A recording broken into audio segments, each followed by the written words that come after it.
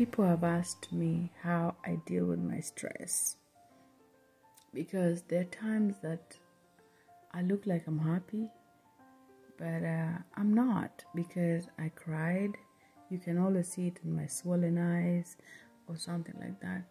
Yes, I do get hurt sometimes. I do, and I do. But as long as I know that I'm doing the right thing, as long as I know that I have given it my best, I leave it to God.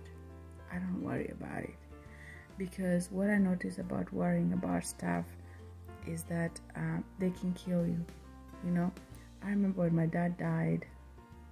I'd just come from the funeral. I was mourning my dad because it had been 18 years before I saw my dad. So I worried so much. I worried. After I came back, I was feeling so guilty, the pain. And I remember one day walking into Walmart. And while I was in Walmart, I had my son with me, and I forgot where I was.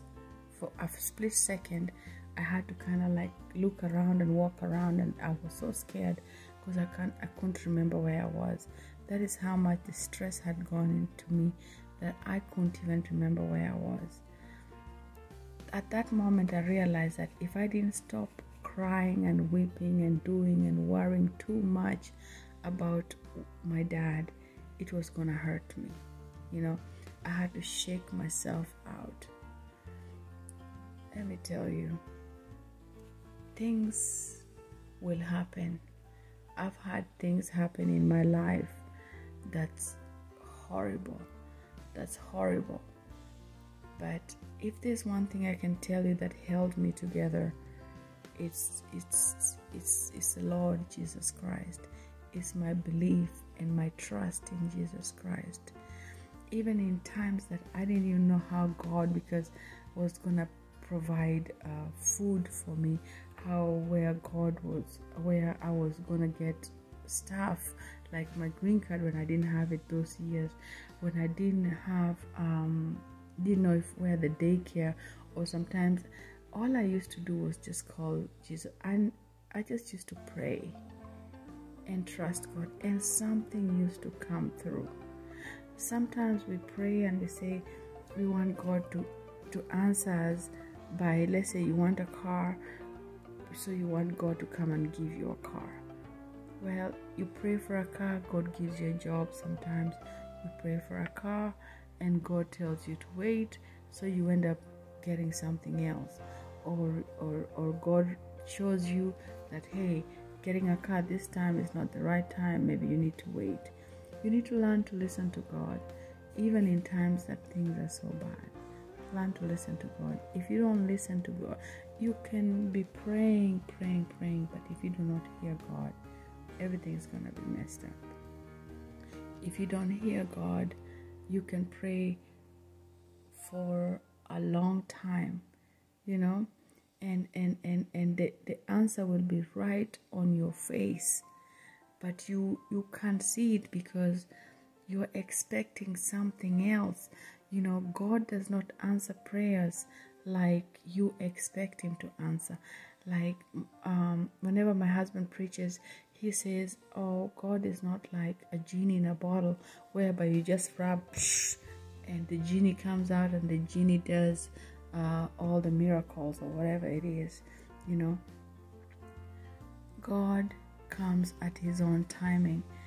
You know, there's a timeline that God has. There's a time for God uses a different time. So you can say, I want this car by 3 months, but God knows that you don't need that car within 3 months because you have all these things coming up, you know. So whenever you pray, listen to God also. Listen to what he's telling you. Open your eyes and give God a chance to talk to you, to guide you on what to do. Because a lot of times we're already praying and the answer is right on our face. The answer is just right there on our face. You're praying for a job, but the job you have could be the job that he wants you to stay on because you're about to get a promotion. If you don't see it, you know. You don't see it. So I'm here to encourage you and to tell you that God has you, even in times that things look so sad, and so He's there. When I look at my life, at times that I really struggled, I'll tell you, one time I wanted to open a what do you call it? I was trying to open a Dress for Success to help women with domestic violence, and I really wanted it to move fast. I really did, for real. I was struggling and trying. I was in a new city. I was newly married, and I kept pushing my husband, and my husband kept on saying, "Come on, just wait a little bit." But I kept pushing. What happened later on in my pushing? I succeeded in getting that Dress for Success opened, but as soon as it opened, there were some things that I realized later on, that I didn't have the right people around me to support me. They were not really interested in that. They were not really badly, like in a bad way, but they were not geared towards what I was starting. The people around me, the new people that were around me, this was too much for them. Okay, this was too much for them. And also that God most probably did not want me to start it there, and wanted me to start it somewhere else, because during that same time I got robbed. We got robbed in that place that we had opened it. So we ended up opening a different ministry that ended up being outside, a bigger, which ended up being a better. It's KW Stephen Ministries, and now we are helping more people. And we got lots of donors and all that stuff, so that helped. So my thing to you is that sometimes you want something now, but God has bigger things waiting for you.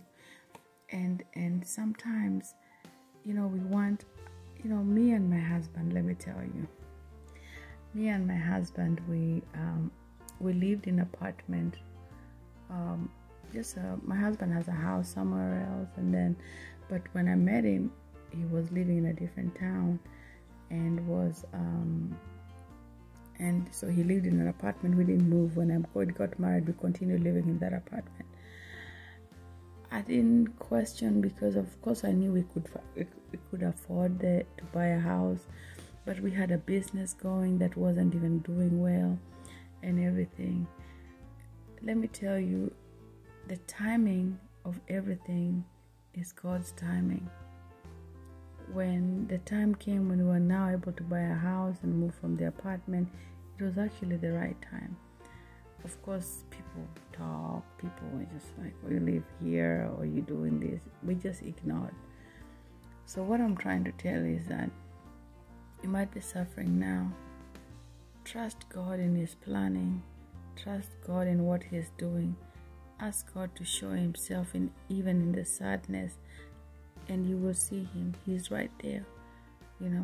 Even in your sickness, ask God to show Himself, to you, to show you what's going on, to prepare you in what is coming and everything, because sometimes we want something, even for our kids. We want something for our kids, which God says, no, your kid don't need this. You don't need to be working on that for your kid.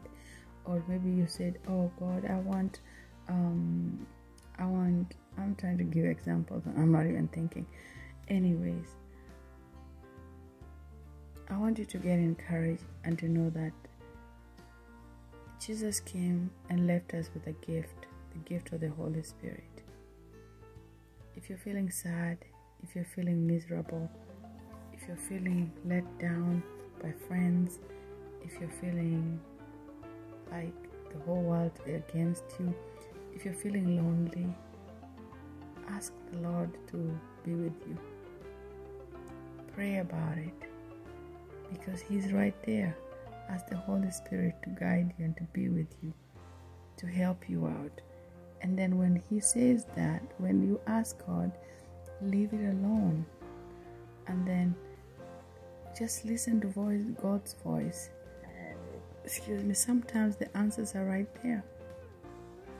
I hope this encourages you. You have a good night. I'm going to sleep.